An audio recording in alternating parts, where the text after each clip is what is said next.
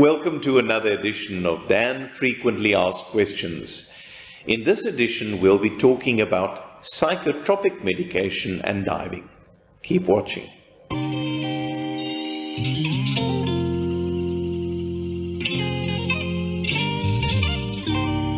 We got a question from a father regarding his son who wants to take up diving, but is being treated on several medications including alderol, fluoxetine, and medicine for ADHD.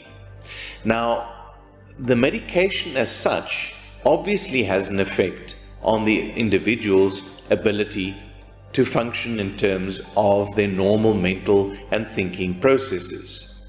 And the question is, which is worse, the medication or the underlying condition?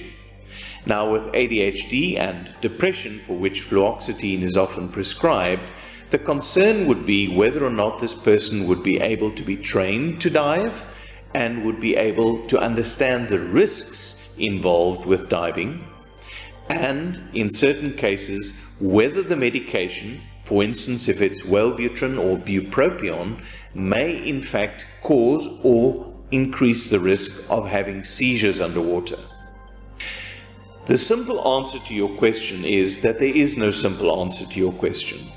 And that is that it needs to be considered by a psychiatrist, preferably someone who is both knowledgeable about the psychiatric and psychopharmaceutical aspects of the conditions being treated and diving. But the principles are fairly clear.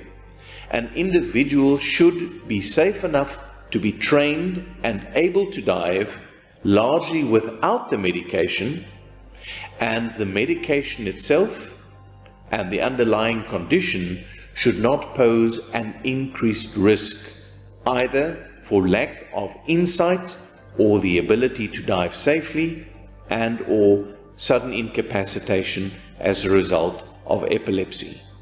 I hope that's addressed your question.